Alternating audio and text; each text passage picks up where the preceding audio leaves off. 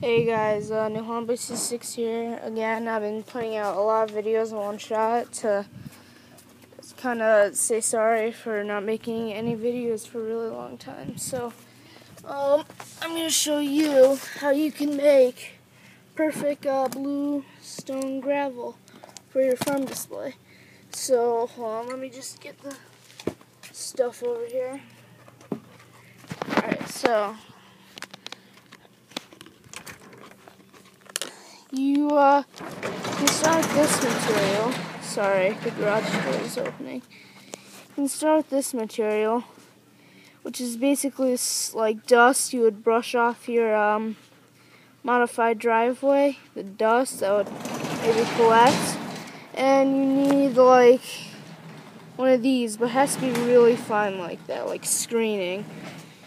I guess it's called screening, I don't know. And what you do is, hold on, let me get this open. I apologize. Sorry for the idiot dog.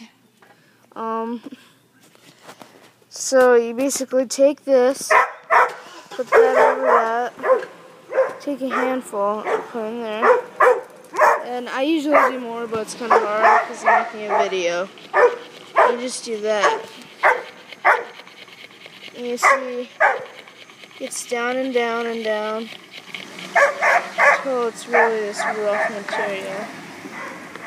You end up with that. So the end result is this. Oh, I have more than I thought I did. This. And yeah. And like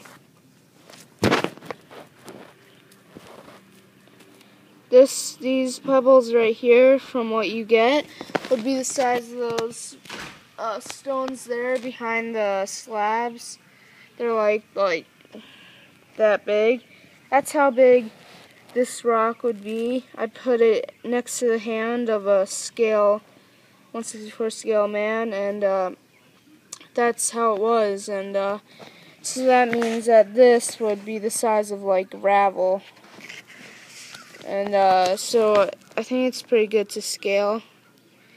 And I'd say that it's a really good material. I'm feeling rain. You see it makes a ton of dust. I'm going to sneeze. So yeah, really good material. Hunt's Farms, I can make some for you for the right price. It's kind of tedious because, you know, you gotta get over it and do that, and it's really long. So yeah, that's how you can make that stuff. So comment, subscribe, and thanks for watching.